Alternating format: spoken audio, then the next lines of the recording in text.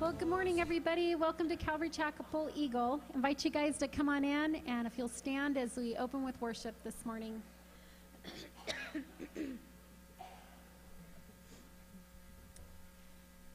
Dear Heavenly Father, we just come before you because you are so good. Lord, we're so thankful for your word. We're so thankful for your ways. Lord, you are perfect. You are the mighty God. And we come before you this morning to worship you, to lift you up. And we pray, Lord, that you would be glorified in this place. Lord, let us lay our weeks, let us lay our mornings at your feet and allow you to wash over us, Lord, that we would be renewed and refreshed for having been in your presence and been with your people, Lord.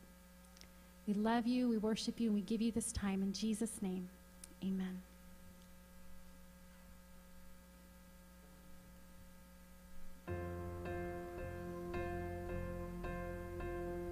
In my wrestling, in my doubts, in my failures, you won't walk out.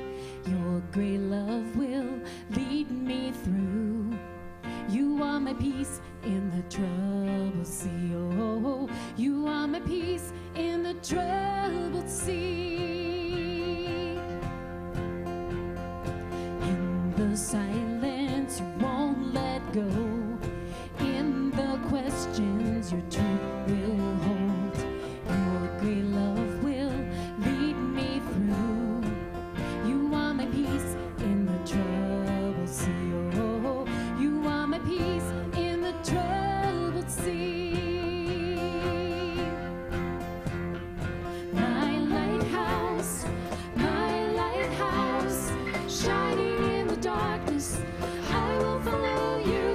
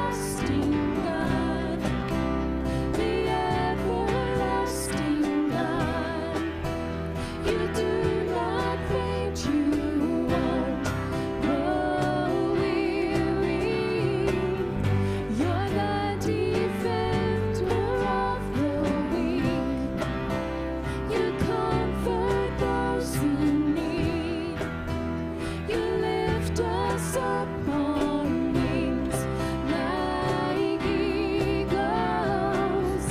You are the everlasting God, the everlasting God. You do not faint, you won't grow weary. You're the defender of the weak. You comfort those in need. You lift us up on wings like eagles.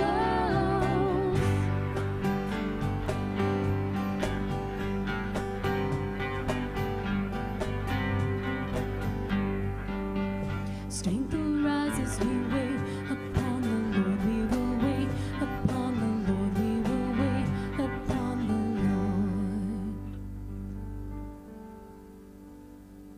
Lord. Lord, you are so good. Lord, I pray that you would cause us to learn to be still before you, Lord. That this would be the cry of our hearts, Lord. That we would wait upon you, that we would seek you. You are the everlasting God, the God of this universe, Lord.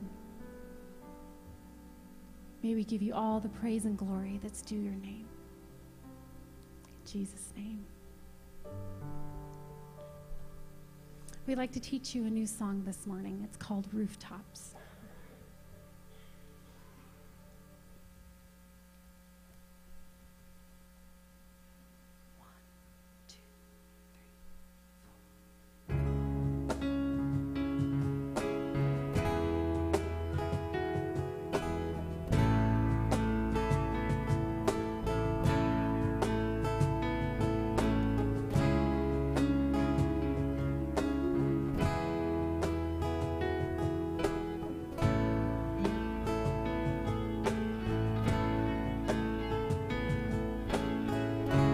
Here I am before you, falling in love and seeking your truth, knowing that your perfect grace has brought me to this place.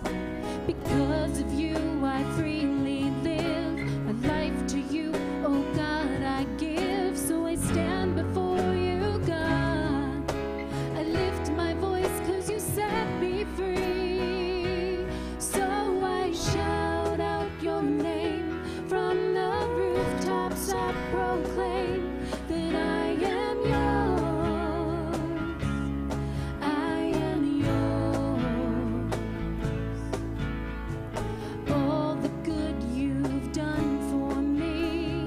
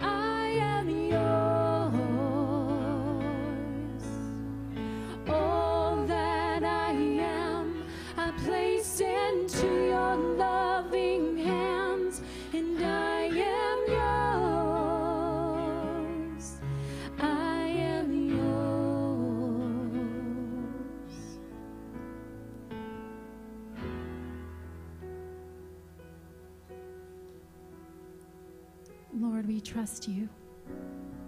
We give our lives to you. We lay our lives at your feet because you are our God. You are our Father in heaven, Lord. And we lay our lives before you. We worship you, Lord.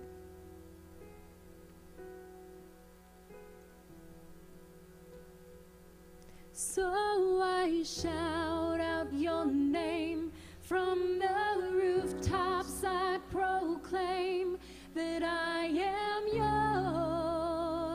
yours. I am yours. All that I am, I place into your loving hands, and I am yours. I am yours.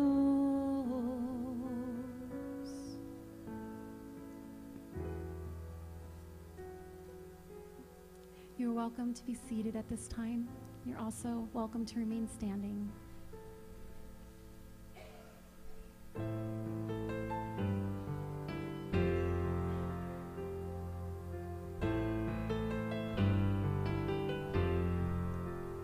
In the glory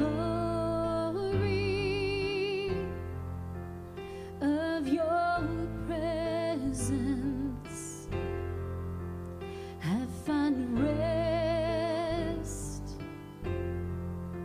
for my soul. In the depths of your love, I find peace, makes me whole. I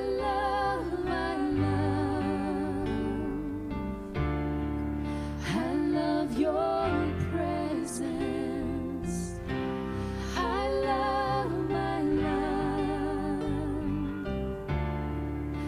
love your presence. I love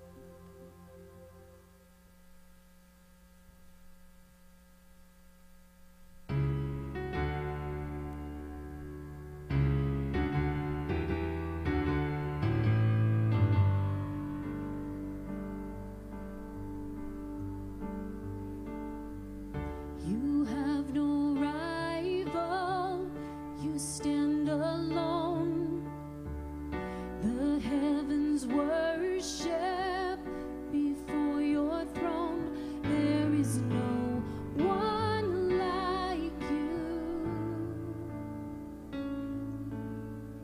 You have no equal. Your kingdom reigns. Yours is the highest of every name. There is no one like you. Almighty, we're standing in the presence of your majesty.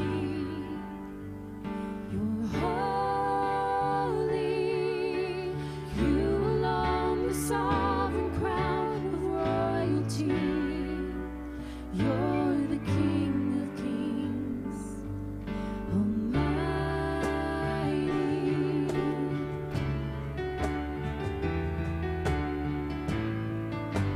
Will you stand with us?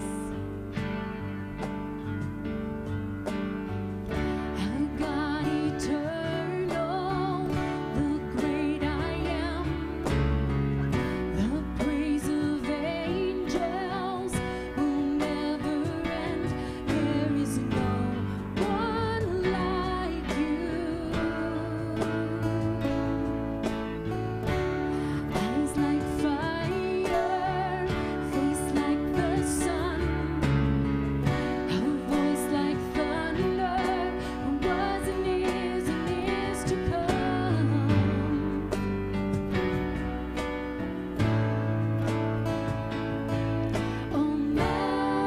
Almighty, we're standing in the presence of your majesty. You're holy. You alone, the sovereign crown of royalty. You're the King of Kings, Almighty.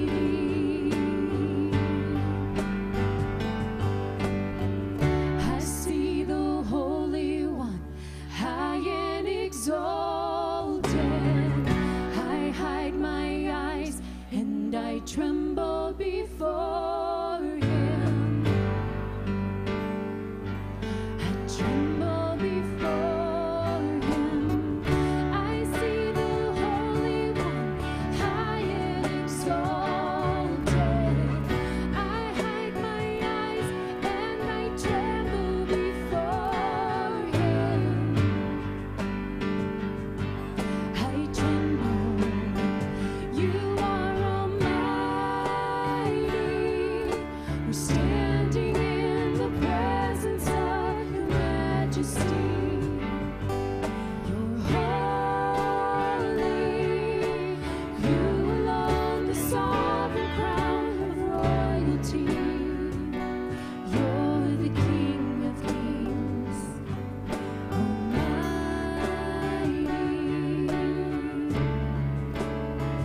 You are almighty. You are almighty.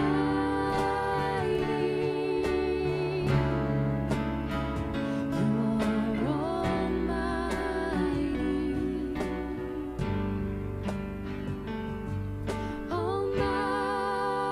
almighty. We're standing in the presence of your majesty.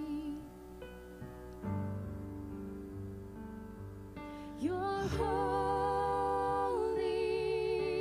You alone, the sovereign crown of royalty.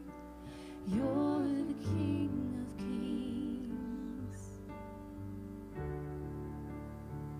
You're the King of Kings, Almighty, Almighty.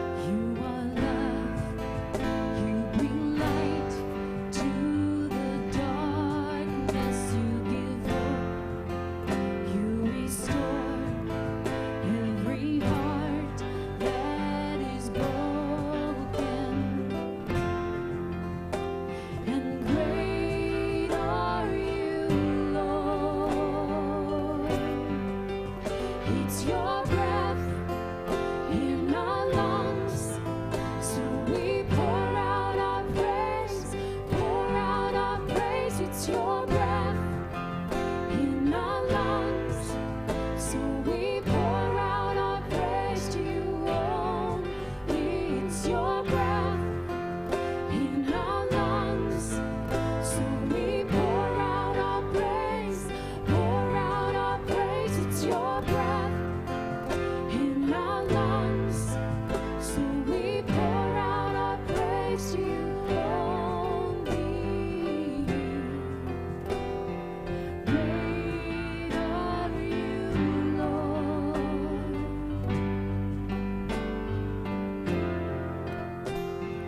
Great are you, Lord.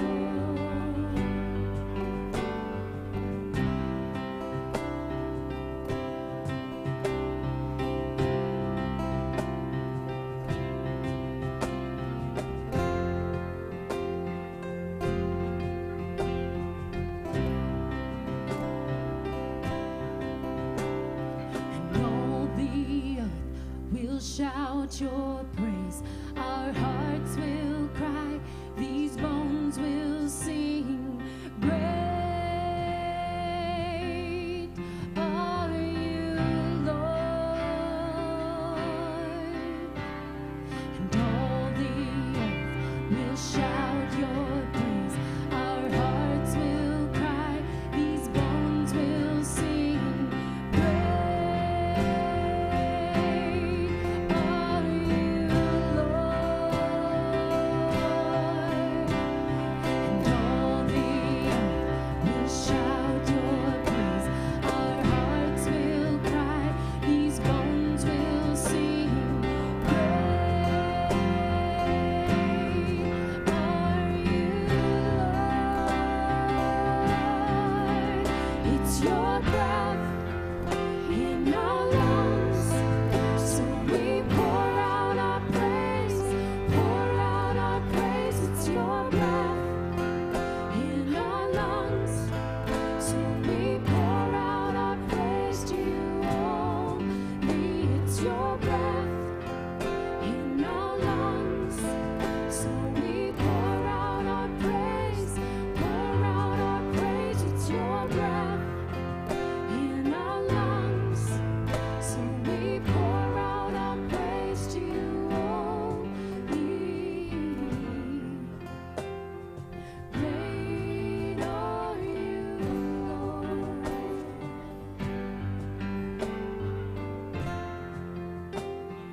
Great are you, Lord.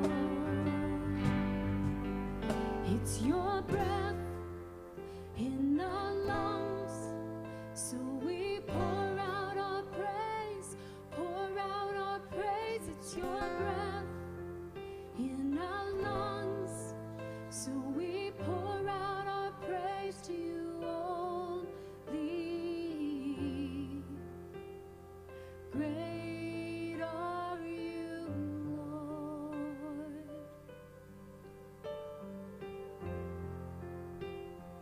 Great are you, Lord.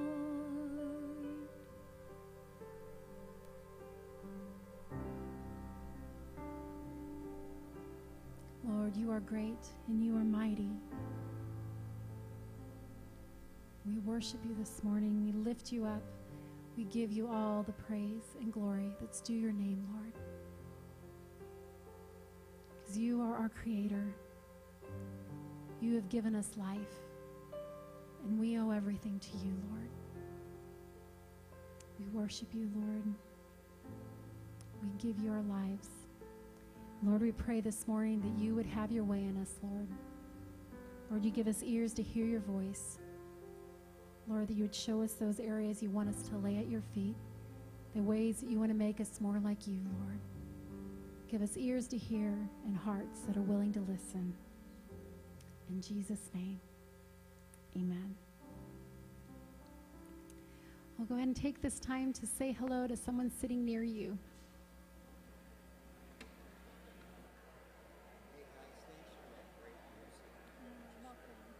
was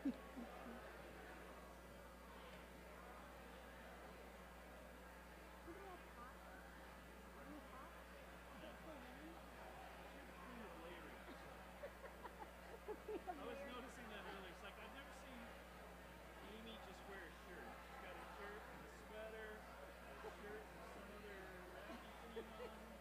It was 40 degrees out this morning. It was so cold. I'm sweating, dying. Okay, my wife's home.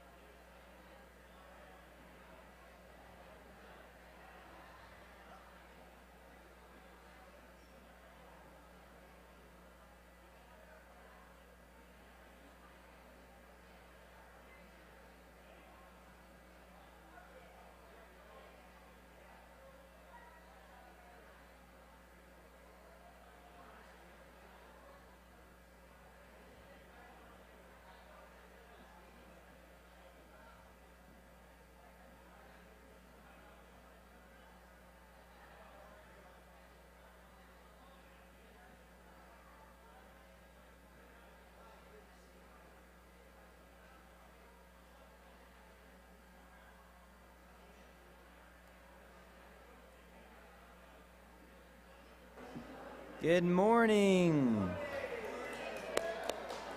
How are you guys? Good. Today, I'm Seth, in case you guys don't know. In the announcements today, the serving seniors, Tim and Marilyn Nagel, they go out to a assisted living home and do a church service there. That is today.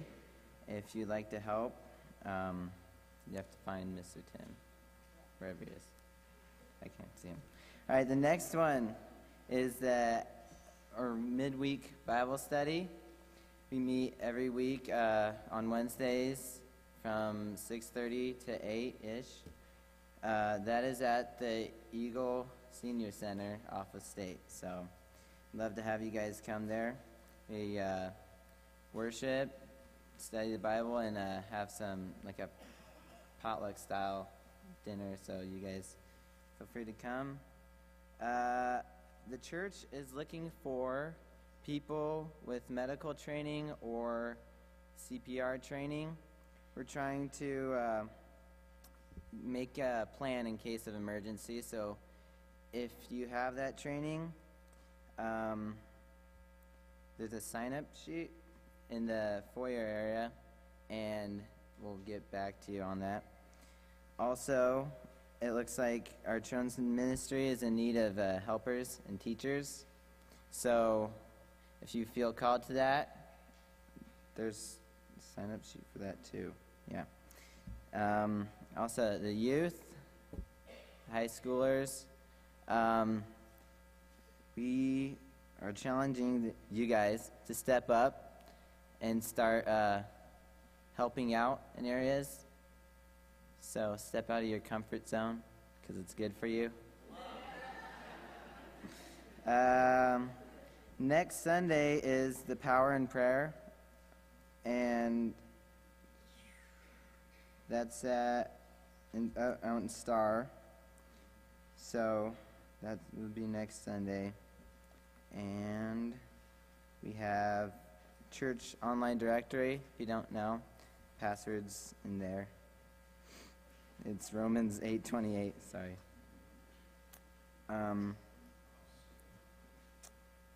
What's the next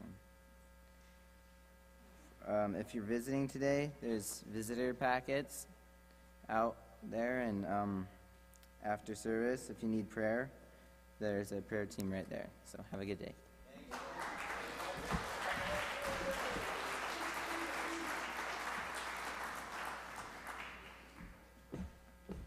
All right, I know that the youth ministry is waiting to be dismissed, but let me just tell you something. If Seth can do it, you can do it, right? One of the things I've heard from our ushers and our greeters is that it was just one of the most wonderful experiences in the world. When our junior high, we assigned them to do it, so it wasn't a volunteer thing, and then eventually they liked it. But the junior hires were the greeters and ushers for one Sunday. Remember when we did that fundraiser? It was a wonderful thing. So, high school, before I dismiss you, I want to make sure you're paying attention, because some of them are still passing notes.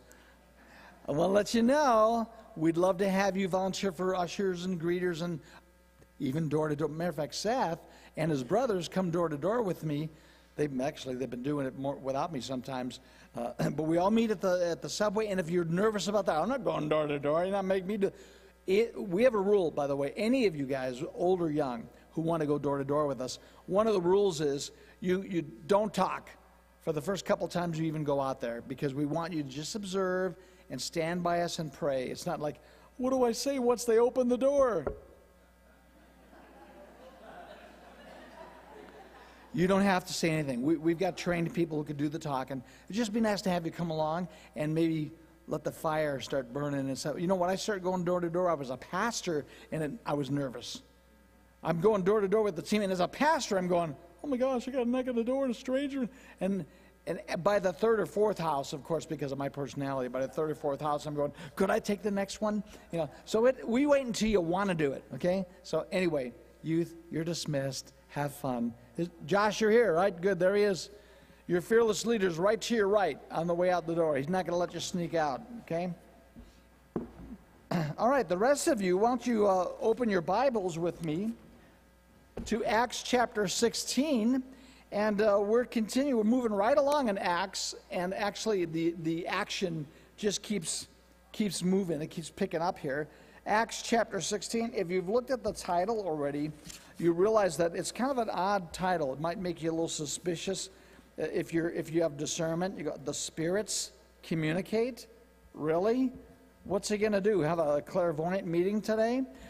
Actually, we're going to look at a clairvoyant situation, and we're going to see what the Bible says about it. We're going to see how the apostles handled it. Hopefully, if you've been involved with spiritual things outside of Christianity, your ears will perk up. You'll be going, wait a second.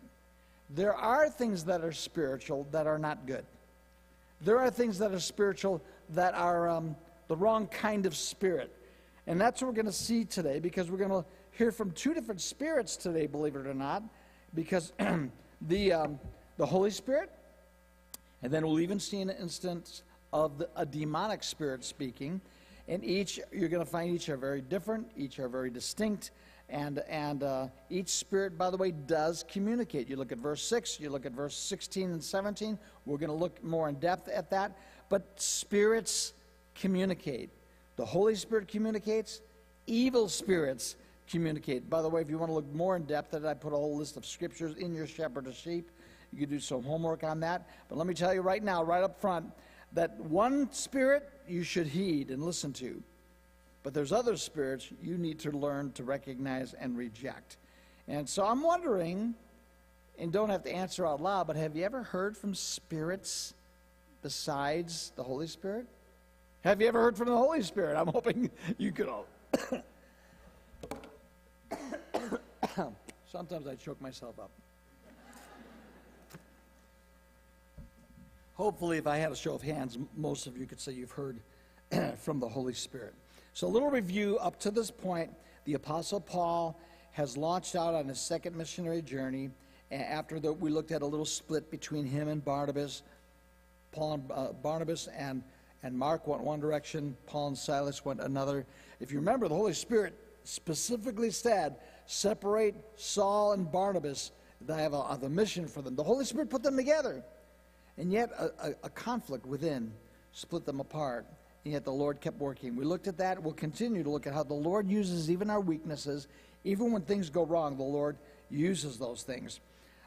So we saw that happen in the end of chapter 15, verse 37 through 41. But interesting, from this point on in the book of Acts, we're going to be following Paul and his companions, whether it's Silas or Timothy, whoever he's with. The book of Acts specifically follows Paul. Now, I'll give you a little spoiler alert. Why? Because the author of Acts is, who knows? Luke. And Luke, in today's study, we're going to see that in Paul's journeys, Paul picks up Luke along the way. And so, of course, it'd be quite natural that Luke, as he's writing the book of Acts, he's going to be following Paul, and it doesn't mean that Barnabas and Mark don't count, okay? So, Father, we just give this time to you. We pray that you speak to us. Open our hearts to hear what you have to say to us. Lord, only you know what we each need to hear. And Father, I may have prepared notes and prepared my message, but Lord, I pray that you've prepared hearts and open ears, that we'd hear personally from you, not just a prepared or canned message, but Lord, use your word to speak personally to each one here today. And Lord, I pray that those who are away from you would be drawn near. I pray that those who are in sin would come to repentance. I pray that those who are confused would have clarity. And so, Lord, speak what we need to hear. Only you know each heart. We pray this in Jesus' name. Amen. We're Acts chapter 16, verse 1. And I want to start by putting the map up, if you got that, because I don't know about you, but I need a visual. You know, I've been through Bible studies all my life, and I've heard people explain things, and I still don't get it. Show me a picture. You don't even have to talk. Now I see, okay? So as we put the map up, it says that, speaking of Paul, he came to Derbe and Lystra, and behold, a certain disciple was there named Timothy. So we're starting out on this journey looking at, and we're going to look at zooming in and out of this map in a moment, and we're going to look at different parts of the world. So I've got several maps for you today. I'm excited. I like pictures. Remember what the original plan was. They're revisiting the cities that they once preached the gospel in, and now there are churches in these cities. And not only are they revisiting, but you think, well, he should do that. But, I found out during my study that most commentators estimate it was a good 5 years since Paul's been there. So here these churches have been established. Could you imagine somebody comes by, evangelist comes by and preaches the gospel to you, and you and a few friends receive Christ, and you start meeting, and you don't hear from that evangelist again, or apostle actually, in 5 years. How are they going to survive? Will they survive? Well, God's bigger than all that, and the Holy Spirit kept them together, and Paul found healthy churches in each one of these cities. Even some of the cities that he was persecuted in was run out of. So it just shows the work of God. It wasn't because they had great organizational skills. It wasn't because, well, the way our denomination does it, we know how to plant a church, and we have follow-up programs. The Holy Spirit's the follow-up program, okay? And when we go door to door and when we share the gospel, we give out tracts. It's impossible to follow up on everybody you share the gospel with, especially if you're sharing the gospel a lot. And yet, the Holy Spirit is the perfect follow-up program. And I trust in Him. A lot of people, there were times when people ask me, what's your plan for Calvary Chapel Eagle? Well, what's your 6-week plan, your 6-month plan, your 6-year plan? And I just go, well, we study the Word, we worship God, and we share the gospel, and we just do what the Bible tells us to do. We trust that God does His job.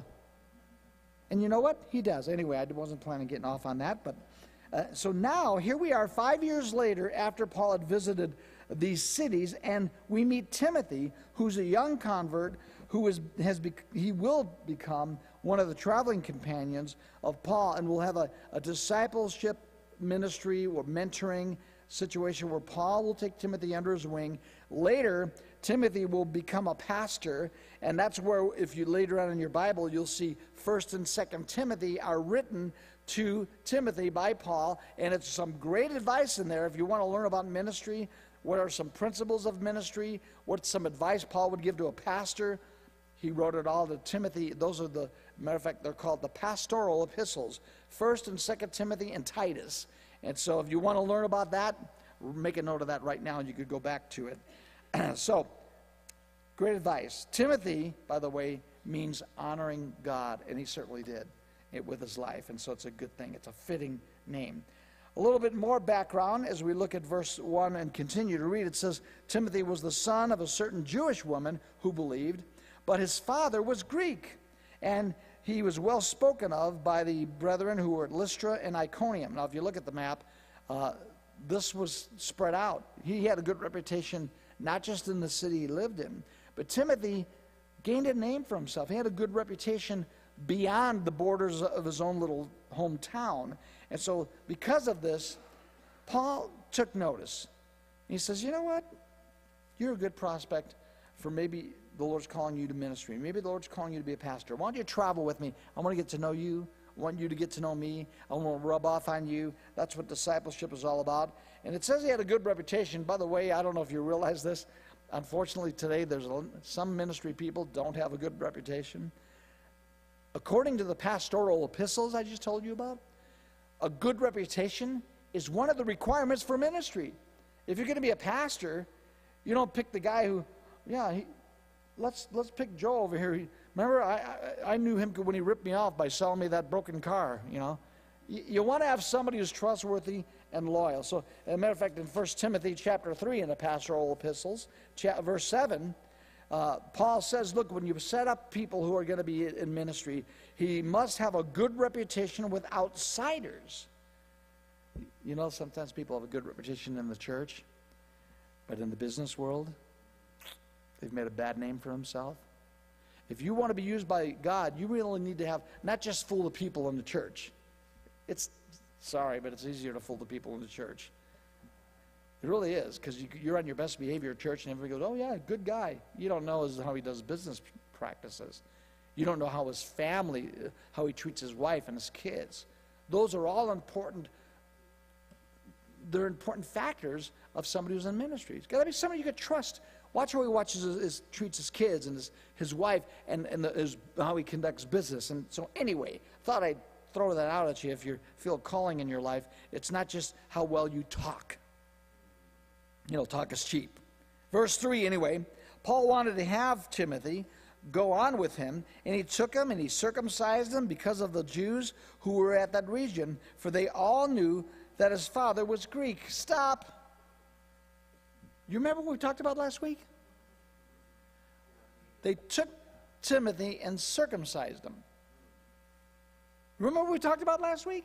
Last week, the big deal was, the last couple of weeks, the big deal was the real religious Jews were saying, if you want to be a Christian, you have to get circumcised, and you have to follow the laws of Moses. You have to pretty much become a Jew before you can become a Christian. And it was a big council in Jerusalem. They hammered it all out, and the conclusion was, no, you don't have to be circumcised to be a Christian. What's going on here? Is this high hypocrisy with Paul? Well, we're going to talk a little bit today about taking higher ground. Sometimes it costs. Sometimes it hurts. and it looks problematic here. But I want you to remember what the big controversy in Acts chapter 15 was and what happened there. But last week I told you that there are some things that Christians might have to give up so that they don't stumble others. Remember, we talked about certain foods, going certain places. We talked about how sometimes drinking alcohol fits into that, or smoking. There's some things that you might think there's nothing wrong with, but in order to be a better witness to people around you, and there may be nothing wrong with it, by the way. There are some things that there's nothing wrong with it, but I've given it up so that I could reach others for Christ because I don't want to stumble them. We've talked a little bit last week about that, but now I want to talk to you this week about doing things that you normally wouldn't do in order to win those who you want to bring to Christ. You know, there are times we give up or avoid things that are not wrong or sinful so that we don't stumble others. But here, if you're taking notes, if you're using the inserts, your first fill-in is this. Christians should always take the higher ground. You've heard me say this before if you've been sitting in church very long with me, because I think that we need to take the higher ground. And by the way, how do you know who should take the higher ground? You should take the higher ground, not me. Well, I'll tell you what, the more mature Christian should take the higher ground. If you're around people and you're stumbling them by the liberties that you have, the things that you think it's okay or you know is okay to do, but it's stumbling those around you, well, they need to get over it. No, you as the more mature person should step up and make more sacrifice, because I think the mature person is responsible to make a sacrifice. So here's a picture of a Christian doing something that he really doesn't have to do in order to win some to Christ. I remember a time when back in California many years ago when there was the Beirut War going on, and it's all foggy to me. I hardly even remember it. I just remember one thing that stood out to me. My pastor at the time was a hippie. Well, he was a hippie. Maybe at the time he's kind of grown out of it, but he still had this big black beard. And we called him Blackbeard. We didn't really call him Blackbeard. He was a on fire Christian pastor, great preacher, and he was traveling in the Middle East, and he was going into Beirut, and he had this great big black beard, and he had it as long as I've known him. But the brother traveling with him says, look, we're going into a town to minister to the Christians who are living under persecution. They're living underground. And the only people who have big full beards are the jihadists and the Muslims. The Christians are all clean shaven. Just letting you know. I'm just saying. So guess what Pastor Jeff did? He shaved his beard. Well, he's always had that beard. You don't have to shave the beard. The Bible doesn't say you have to shave your beard. You can make all kinds of arguments, but you know what? He took the higher ground. And boy, were we shocked when he came home. Who dat? You know? But I'm telling you, that's the kind of mentality that an on-fire Christian who wants to serve the Lord should have, is that we take the higher ground and we make sacrifices. And here's your next fill-in.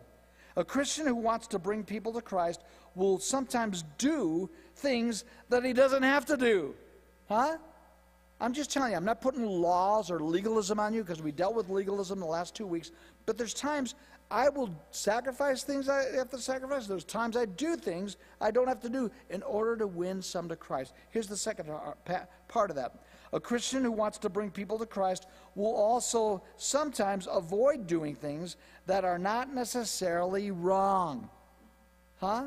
And last week we talked about, if you're trying to witness to a bunch of former alcoholics, you don't meet them in a bar, right? I mean, you're trying to find things. Maybe there's nothing wrong with you having a beer, and you could make a biblical argument for it, but that's not how you're going to witness to somebody who's trying to quit drinking and they're an alcoholic, right? And there's times you got to go the extra mile, and there's things you don't think are wrong, and they're not wrong. But you give up things. You take the higher ground. Okay? So later in Galatians chapter 2, verse 3, Paul refuses even to circumcise Titus because he was a Gentile. He was not a Jew. So here's the thing. Right now, Timothy was raised by a Jewish mother. And it was actually kind of unacceptable that you're raised by a Jewish mother, before they were Christians, and he's a Jew, but he never got circumcised. And so he's going to try to go witness to the Jews. That's just modeling something wrong. Later, when Paul takes Titus around, where Titus is a Gentile, and they want to get him to circumcise, he refuses. So you just got to seek the Lord and know where to draw the line. So we're back in chapter 16, verse 4. As they went through the cities, and they delivered to them the decree to keep, which were determined by the apostles and the elders in Jerusalem. So the churches were strengthened in the faith and increased in number daily. And so here we go. Matter of fact, what's the decrees? The decrees that they're going out to preach are, you don't have to be circumcised if you're a Gentile to become a Christian. You don't have to memorize and obey all the laws of Moses. And it set them free. Yet, to keep all the ducks in a row, Paul thought, look, I'm taking this Jewish boy along who got saved. Let's have him circumcised. So if you're taking notes, here's your next. Legalism produces bondage and oppression. We talked about that last week, but let me tell you something else. Grace produces strength and increase. And so they were preached, the gospel of grace was preached to them. They knew they had liberties. They didn't have to come under the bondage of the laws of Moses or circumcision. And so it brought strength and increase. One more thing I want to say about Timothy being circumcised before we move on. And F.F. Bruce said this. By Jewish law, Timothy was a Jew because he was the son of a Jewish mother. But because he was uncircumcised, he was technically an apostate Jew.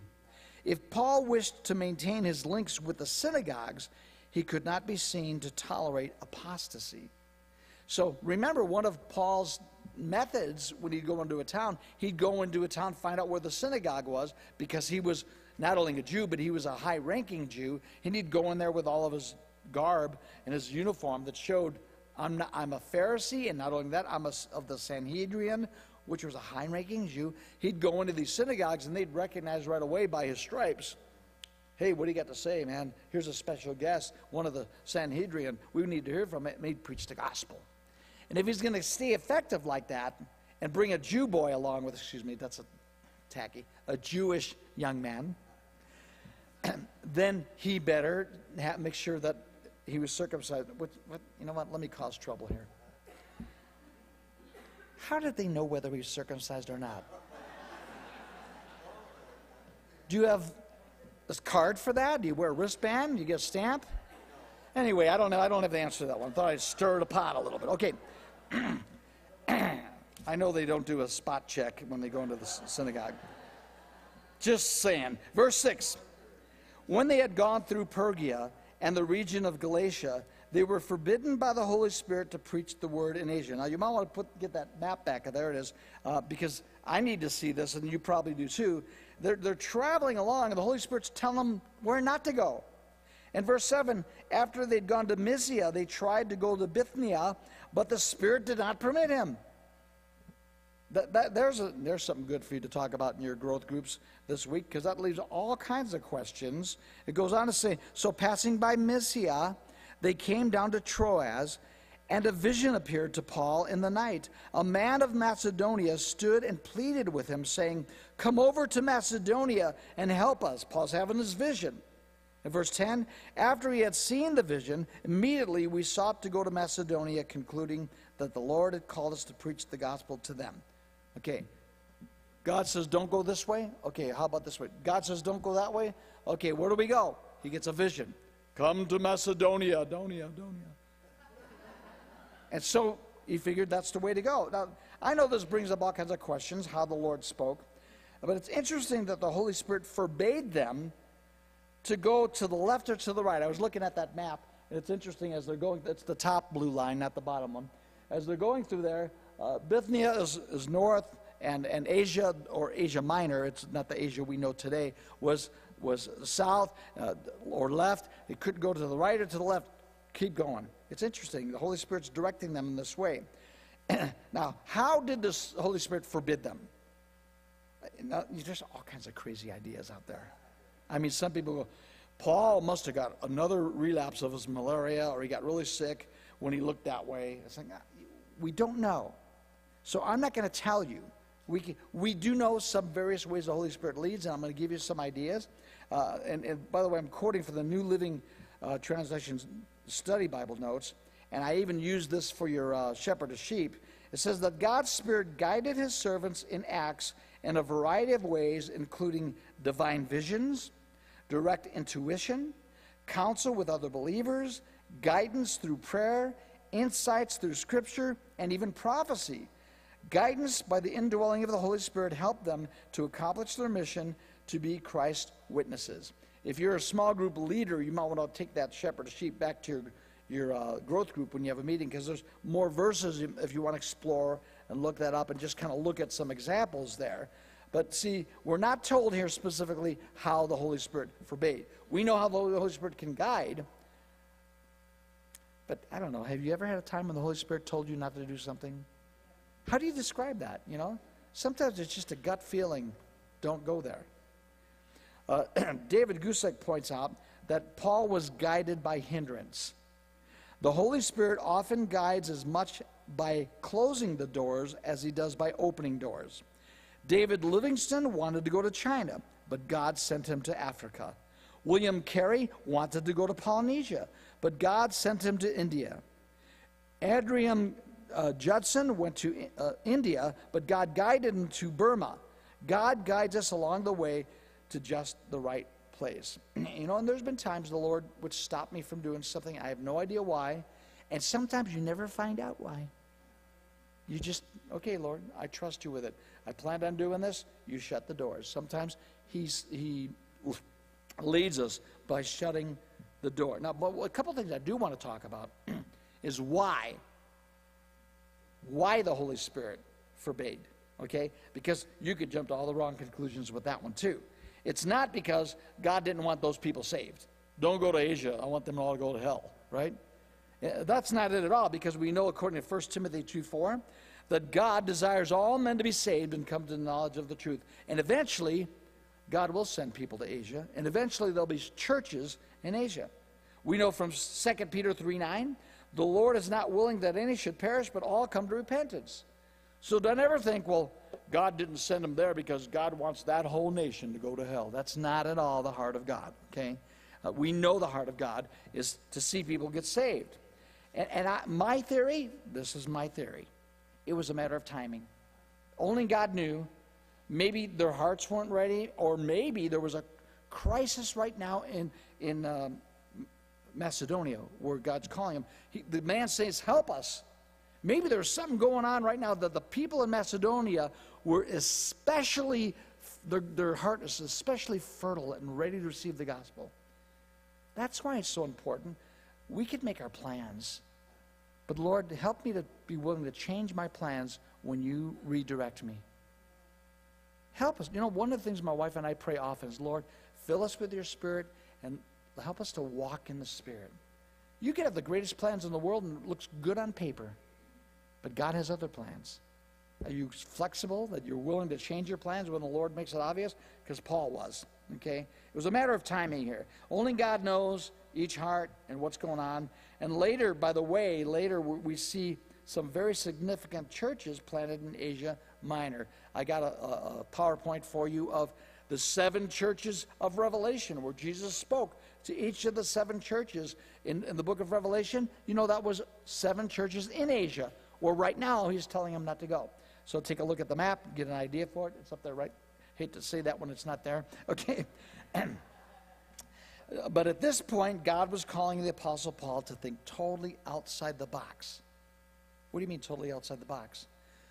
Paul wasn't thinking big enough. God says, I know you want to reach the area all around Israel and Jerusalem, Judea, and beyond, like Acts 1:8 says. But I want you to start some churches in another country and another continent. And so at this point, God's actually calling Paul and Silas to go to Europe. Could I see a map of Europe? Ta-da! There we go. I mean, this is a whole other ballgame. You know Europe? It's in the news all the time right now. You know, there's some great cathedrals and churches established in Europe. And so that's interesting that God is saying, I have something outside the box. Are you open when God wants to call you outside your box? Outside your comfort zone?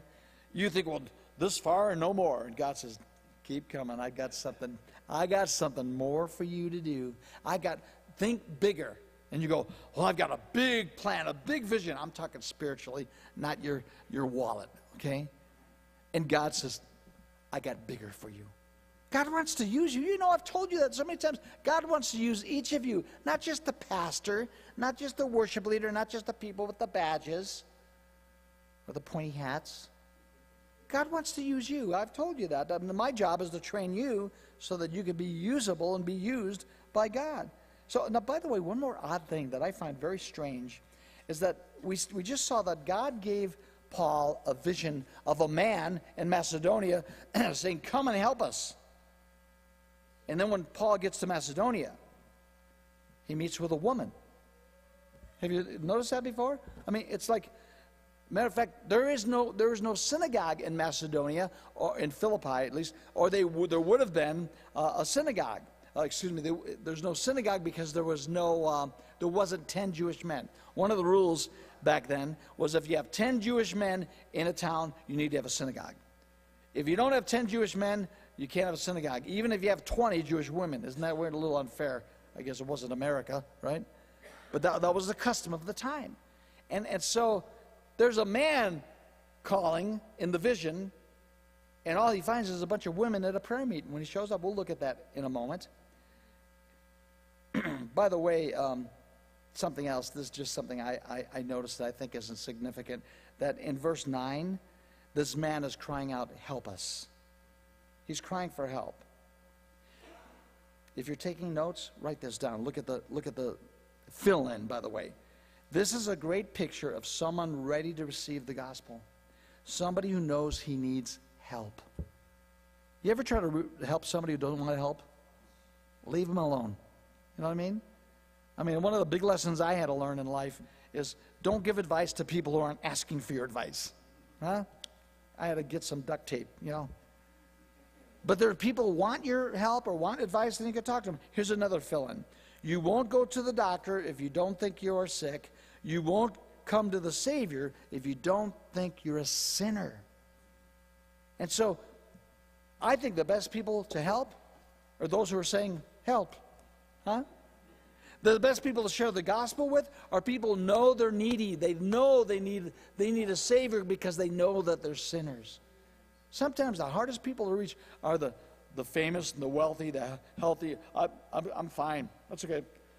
Find somebody else who needs your Jesus. I'm good. Those are hard people to reach. Or real religious people. Have you ever tried to share Jesus with somebody who's religious but lost? I've got my religion, thank you, I'm fine.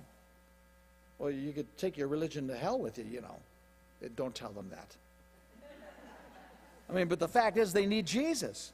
So verse 11, therefore, sailing from Troas, we met a straight course to I should have practiced this one. Samothrace, and the next day to Neapolis. You know, when I first read these, they came right off they rolled off my lips, and then when I'm standing up in front of you, sometimes I freeze. But so here, there's a major change in the narrative of Acts. Before we read on, I want you to notice something. It says, therefore, sailing from Troas, we ran a straight course. Do you see that? We? How come you didn't say, therefore, they? Because this is where Luke joins the party. The author of Acts. It's kind of, you only have to catch it. You could miss that. But this is where Luke, the great physician, not the great physician, Jesus is, but he's famous as a physician. He joins them at this point, and he's the one who wrote the book of Acts. So from now on, you're going to see not just they, but you're going to say, then we did this, then we did that, because this is where Luke joins them. By the way, David Gusak has an interesting insight on this. He says, now we see another reason why they were forbidden by the Holy Spirit to preach the word in Asia. We see another reason why the Spirit did not permit them to go to Bithynia. God wanted Paul and his team to go to Troas to pick up a doctor named Luke. Because God said no to Paul in these two times, we have the gospel and the book of Acts written by Dr. Luke. It could very well be that if you're picking up what he's saying, is that if they would have gone to either of these other places, we wouldn't have the book of Acts today. Because he may not have picked up Luke, and Luke was the scribe writing all down. It's kind of interesting. I'm thankful that the Holy Spirit says no, because we've got a famous author you have to pick up in Troas, okay? So, verse 11 again. It says, therefore, sailing from Troas, we ran a straight course to Samothrace, and the next day to Neapolis, and from there to Philippi, which is the foremost city in that part of Macedonia, a colony, and we were staying in that city for some days. Now, I think, good. See what happens when I try to blow up a map? It's not your eyes, folks. It's the blurriness of the map, okay? But I wanted to zoom in so you didn't miss it, because the big map covered a lot of ground. Verse 13 says, on the Sabbath day, we went out of the city to the riverside where prayer was customarily made, and we sat down and spoke to the women who met there. There it is. There's the story I'm telling you. They would have gone. Paul always went to the synagogue, but there was no synagogue in this town. So he goes, where's the synagogue? There's no synagogue. Why not? Well, there's not 10 Jewish men in the town. Well, is there anything going on? Well, a bunch of the women, they meet down there by the river to pray. Where is it? And Paul showed up. Which, by the way, you think that the Bible is prejudiced against women. It was just the culture back then, but Paul wasn't prejudiced against women. Paul didn't go, well, it's just a bunch of women. I'll move on to the next city. Paul knew the women where the women were meeting, and he went. And so God isn't prejudiced against women, okay? Some people think, well, the Bible is just, it's all chauvinistic. It's not. It's the culture it was written in. There was people who were really prejudiced in various ways, but God isn't, okay? So, again, the rule of thumb, not 10 Jewish men, no synagogue. And so, here we go. Paul finds out where the women are, and he meets these women. And in verse 14, it says, now a certain woman named Lydia heard us what? That means they're there preaching. That means they're sharing the gospel. And she was a seller of purple from the city of Thyatira, and who worshiped God. And the Lord opened her heart to heed the things spoken of by Paul. Now, it's just a little something that might help you along the way here, is that why would he even tell you she's a seller of purple? So what? That's right. The reason why they're telling you this is because in those days, if you're a seller of purple, you were a wealthy person. A wealthy purple. You're a wealthy person because purple dye was very hard to come by, and the materials to put it together, won't go into detail, it was quite costly and rare. And to be a seller of purple, it would be like saying, and she was a diamond dealer, you know. I mean, she was in touch with the rich and famous, because only the rich or the famous or royalty wore purple in those days because of the high cost of purple. So it's kind of giving you a picture. Why would it say that? Because the first convert that Paul has in this city is a rich woman who really ends up being very helpful in helping them spread the gospel. And rather than a needy man, you know, come and help us. The vision? Okay, another theory of mine. This is just my crazy mind. Maybe if Paul had a vision of a woman saying, come and preach the gospel, maybe he would have thought it was the pizza, you know. Maybe he wouldn't have taken this serious. Maybe also, you know, if a guy has a dream about a woman, you're a little bit cautious. What was that? You know? I don't know. Maybe God knew what it took. He had to show him a needy man, and it took Paul to go down there to preach the gospel to his first convert in the area, which was a rich woman. Interesting. So, another thing, if you're taking notes, don't miss how this woman was saved. It wasn't Paul's brilliant, persuasive preaching. The text says right there in the verses, the Lord opened her heart. The Lord opened her heart. And so why do I bring that out? Is because the only way people get saved is the Lord opens their heart. Not because, well, I talked them into it. You talk them into it, they can be talked out of it, right? If they're saved because, or they came to church because you talked them into it, they might not stay in church. But when the Lord opens their heart, that's something you got to get, you got to understand, because if you're looking to bring someone to Christ, pray that the Lord opens their heart, because you can argue till you're blue in the face, and that doesn't mean anything. God changes the heart. Only God. You know, you could change someone's mind, but only God could change someone's heart, okay? So the Lord opened their heart, and it wasn't Paul's brilliant apologetic skills, like Jesus said in John 6:44, that no man comes to me unless the Father draws him. You're trying to witness to somebody, pray to the Father, say, God, draw them, bring them to you. And then you just do your part. But man, if God doesn't do his part, we're in big trouble, okay? Verse 15, reading on. And then she and her household were baptized, and she begged us, see, he says us, Luke is with them now, saying, if you have judged me to be faithful to the Lord, come to my house and stay. So she persuaded us. There it is, us again. This is an awesome provision of God for both parties.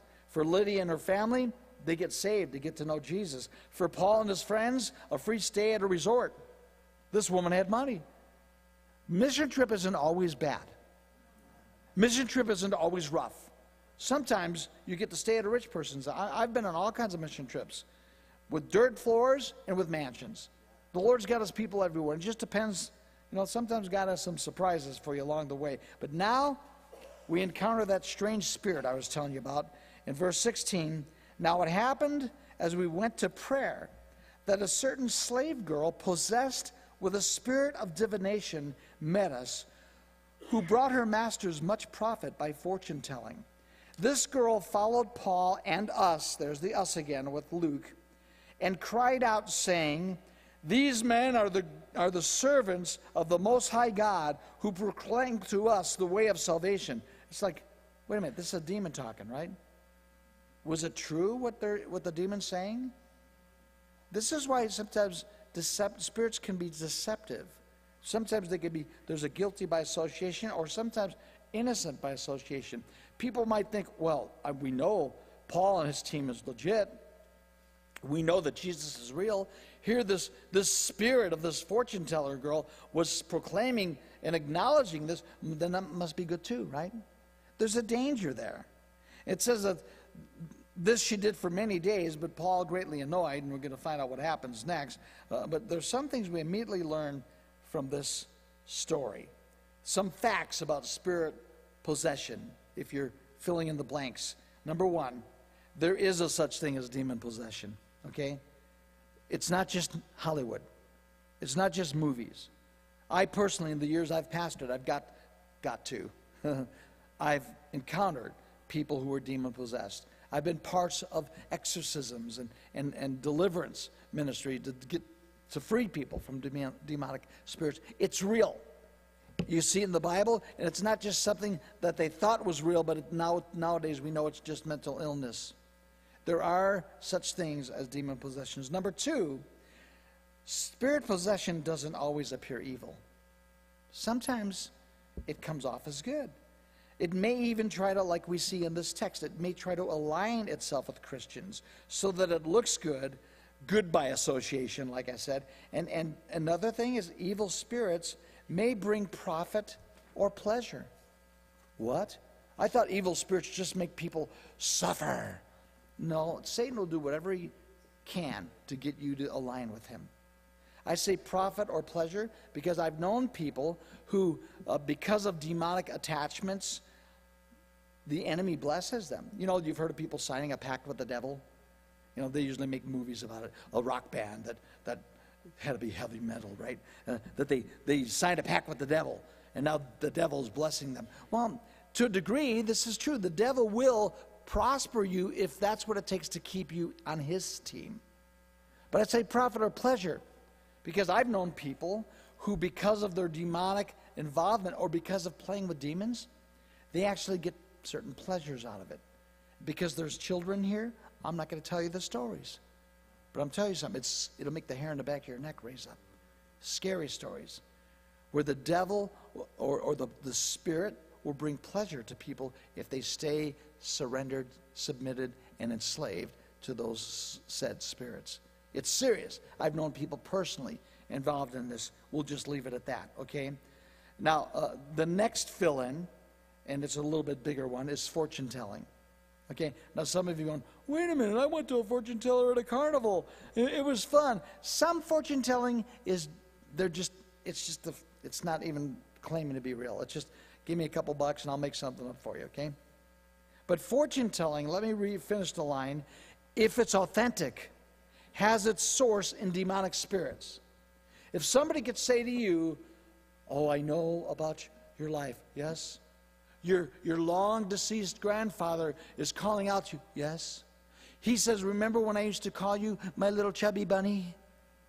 Now, I hope that's not any of your nicknames, but nobody could know that but my grandfather. He used to call me his chubby bunny. Where do you think he's getting that from? He's getting that from a demonic spirit. It's called a familiar spirit. Familiar spirits, by the way, and we don't have time to get into it today because we're going to have communion in a moment. Familiar spirits familiarize themselves with facts about your life or about your relatives or about your deceased relatives, and then they'll tell you things that will perk you up, and you go, wow, nobody could have known that but my dead grandfather. This must be real. Oh, it's real, all right. It's real demonic. You put a big X over it and you stay far away from it. So sometimes demonic spirits could even speak truth to you, but it's truth in order to deceive you and bring you in the wrong direction. Evil spirits possess supernatural insight. Again, I'm quoting from David Gusick way too much today, but let me quote one more. Today, much of what fortune telling and psychics do is only a money-making sham. But when it is true, it has supernatural origin, as opposed to clever, insightful guessing. There is no doubt that it is inspired by demons. And there are still those today who are possessed with a spirit of divination. Because demons are created beings, not gods themselves, we suppose that they cannot read minds, nor actually foretell the future. But they can read and predict human behavior. And they can attempt to steer events towards previous predicted conclusions. Let me give you an example. Does the devil know what you're thinking? He can't read your mind, okay? But he probably knows you well enough that he goes, I bet you he's thinking this, right? Or let me put it this way. If my wife can know what I'm thinking, the devil could probably have a good guess at it too, okay? I mean, they just got to watch you well. Some of you guys are real predictable, by the way, anyway, okay? Verse 18 goes on to say, and I started reading this, she did this for many days, but Paul, greatly annoyed, turned and said to the spirit, I command you in the name of Jesus Christ, come out of her. And he came out of her that very hour. And I always used to wonder, why did Paul wait so long? Was Paul just thinking, well, maybe this is somebody who knows who we are? I mean, she's not saying anything bad. Was it delayed discernment? Was it like Paul was just going, yeah, that's true, listen to her. And then after a while, the Lord showed him that it was a demon. I don't know. It's another guess you can have fun talking about in your small groups here. I don't know why it took so long. But the bottom line is, Paul did not appreciate demonic advertisement or demonic approval. You don't want a witch saying, oh yes, go to their church, it's a good church. Do you go to our church? You don't want the advertisement from the wrong people, amen? You know what I'm talking about? So here's one more fill-in. The big danger in this is that people could associate both spirits as equally acceptable. If this spirit and that spirit's saying the same thing, you might think they're on the same team. They're not. I've met people who are into spiritism and into New Age stuff, and they'll just say, oh yes, Jesus is the Messiah. Jesus is this and that. And they'll even agree with you to a point so that you could align yourself with them. Beware. Test the spirits. That's one of the things you're going to look at the verses and scriptures in your small group and go deeper with this. How do you test the spirits? And how do you know what's true? And so I like here in verse 18, by the way, which is as far as we're going today, that Paul's final solution was, come out of her. You know, he did an exorcism right then and there, and it didn't take long. So next time you go to a fortune teller, no, I'm just kidding. Don't go to a fortune teller at all, okay? But I like the fact that Paul didn't shrink back. He wasn't intimidated. He wasn't threatened. He took authority, and he commanded the spirit to depart. And I think, by the way, men in your homes, in your families, women for your children, mothers, watch over that which is yours. And take authority over the evil one when he tries to creep in, no matter how. If it's TV shows, if it's movies, if it's video games, there's all kinds of ways the enemy is trying to creep in to our lives. We need to take authority and not be shy and just say, come out right now in Jesus' name. I take authority in Jesus' name. Husbands, dads, mothers, wives, grandparents, take authority over the evil one. Don't let him have foothold in your lives or in your kids' lives or in your family. And the truth is that the Spirit of God and demonic spirits cannot coexist or partner together. And this incident will cause great conflict, as we'll look at next week. Because you think, well, that's a good thing, isn't it, that he cast out the demon? It is a good thing, but it wasn't a good thing for this is a slave girl, for the owners of the slave girl. They were making money off of it, you know. By the way, that's another thing of the pleasure, that you could make money. Well, I can make money by making a pact with the devil. You don't want to do it. Okay? So let me end with this. Have you been dabbling with the wrong spirits in any way? Let the Lord show you.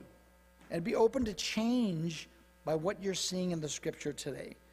Because dabbling with occultic realms can be very dangerous, can open you or your family up to spirit possession or spirit oppression. There's layers depending on where you're at spiritually. You know, and could I just say, whether it's tarot cards, fortune telling, palm reading, even the horoscope, they all have roots in deceptive spirits. Now, I know I just got a bunch of you, some of you upset. I'm just saying, you pay attention what the Bible condones or what the Bible condemns, and turn away from what the Bible tells you to turn away from. And Darren, I've got all kinds of, oh, you're not there. Seth, you're doing PowerPoint and announcements? All right. I'm going to just read one more scripture, and this is from the New Living Translation, and then we're going to have communion. And 2 Corinthians chapter 6, verse 14, from the New Living Translation. Don't team up with those who are unbelievers, How can righteousness be partner with wickedness? How can light live with darkness? What harmony can there be between Christ and the devil? How can a believer be a partner with an unbeliever? And what union can there be between God's temple and idols? There's got to be clear lines in our lives, folks. For we are the temple of the living God. He's speaking about born-again Christians. As God said, I will live in them and walk among them. I will be their God, and they will be my people. Therefore, come out from among unbelievers and separate yourself from them. Now, here it's talking about unbelievers, but this especially applies to anything people are involved in the occult or spiritism. Therefore, come out from among the unbelievers and separate yourself from them, says the Lord. Don't touch their filthy things, and I will welcome you, and I will be your father, and you will be my sons and daughters, says the Lord Almighty.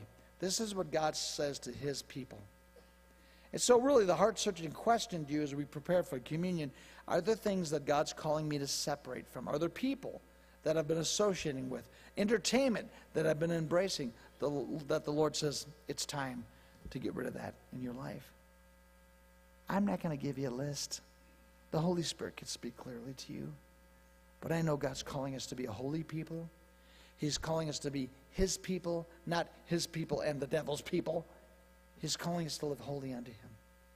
Father, we bow before you, and we just count on you to make clear what this text is to say personally to each one of us. As we prayed earlier, now we pray again, Lord.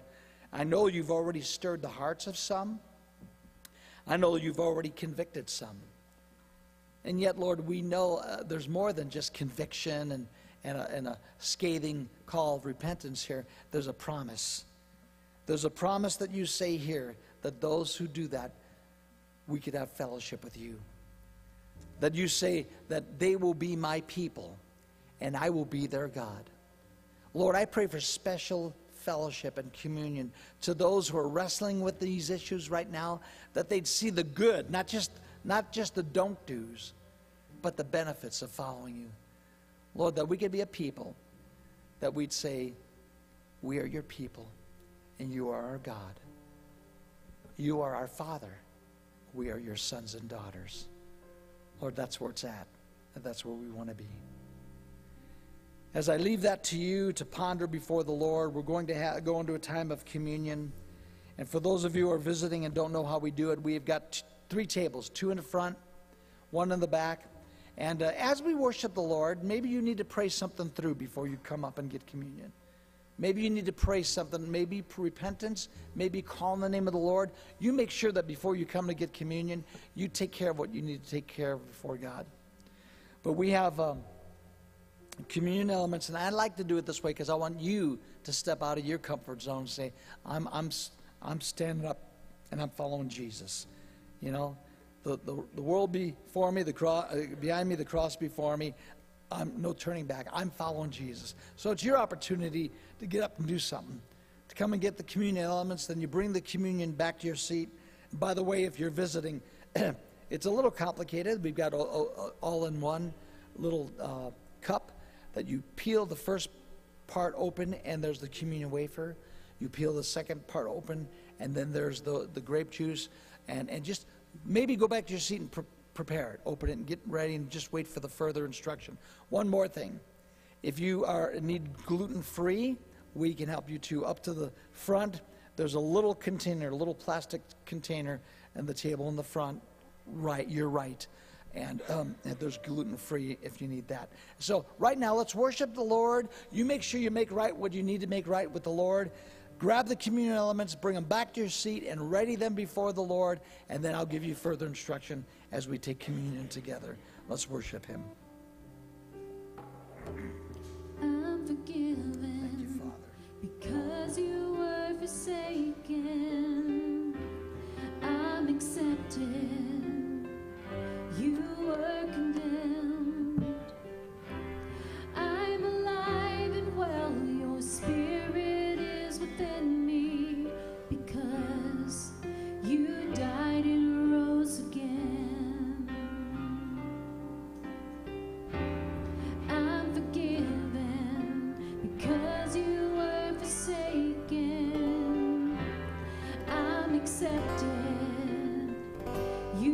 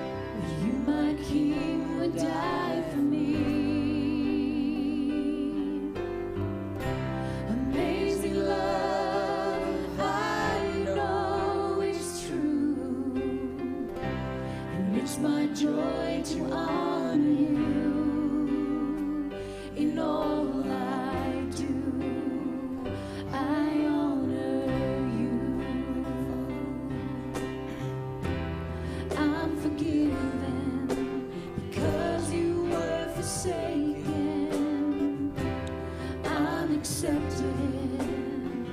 You were condemned.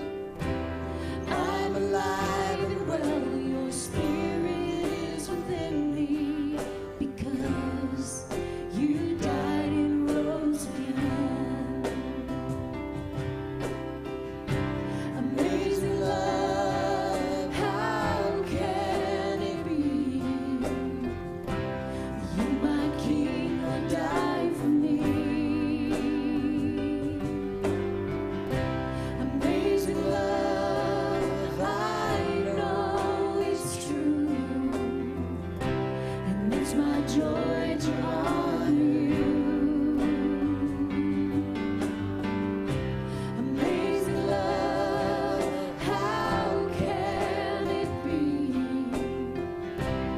You, my King, would die for me. Amazing love, I know it's true, and it's my joy to honor you in all I do. I honor you in all I do. Let me honor you. Bless your name, Lord God. Thank you, Jesus, that you died on the cross for our sins. Thank you, Jesus, that you rose again from the dead. As we hold these elements, we acknowledge that your body was broken for us. Your blood was shed for us. We acknowledge we need to partake of that sacrifice. And right now, let's just make that profession of faith as we've done many times. If you don't know Jesus and you want to receive him as your Savior today, you pray this prayer with us. We're just making that profession of faith. If you want to come into the light out of the darkness, have your sins forgiven, be born again, just join us as you make this profession with us. Father in heaven, thank you for sending Jesus. Lord Jesus, thank you for dying for me. I believe you died for my sins. I believe you rose again from the dead. Now fill me with your Holy Spirit. Cleanse me with your blood. Make me yours. As I confess you now as the King of Kings, the Lord of Lords, the Savior of my life. In Jesus' name, let's take the elements together.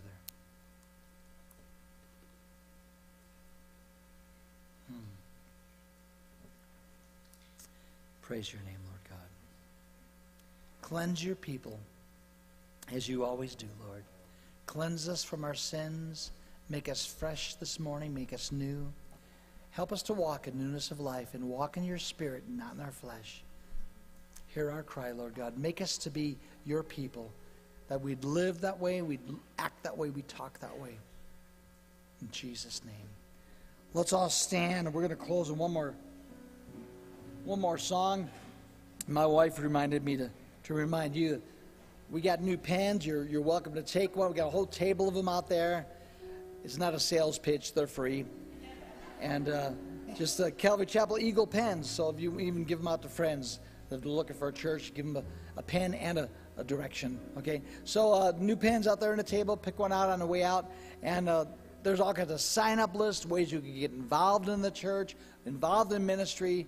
It's all, our arms are open to you. Let the Lord use you. Let him fill you and use you, bless you and bless others through your life. Let's close with this song together.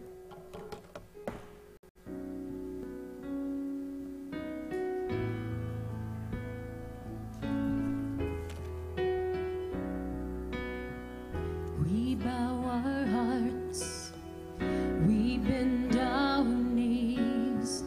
Oh Spirit, come make us humble. We turn our eyes from evil things.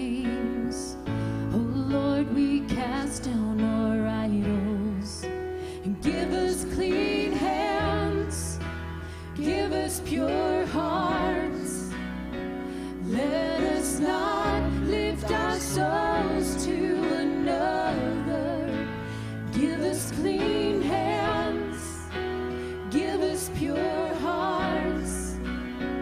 Let us not lift our souls to another.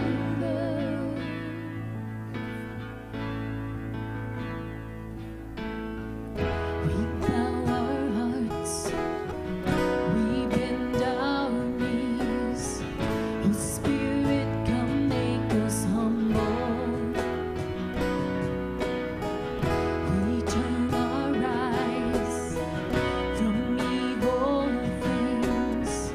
Oh Lord, we cast down our idols.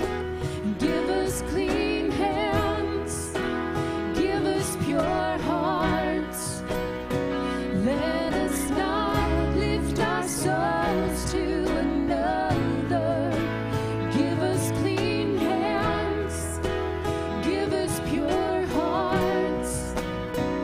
Let us not lift our souls to another. Oh God, let us be a generation that seeks your face, oh God of Jacob. Oh God, let us be a generation that seeks your face, oh God of Jacob. Who seeks your face, oh God of Jacob. Who seeks your face, oh God of Jacob.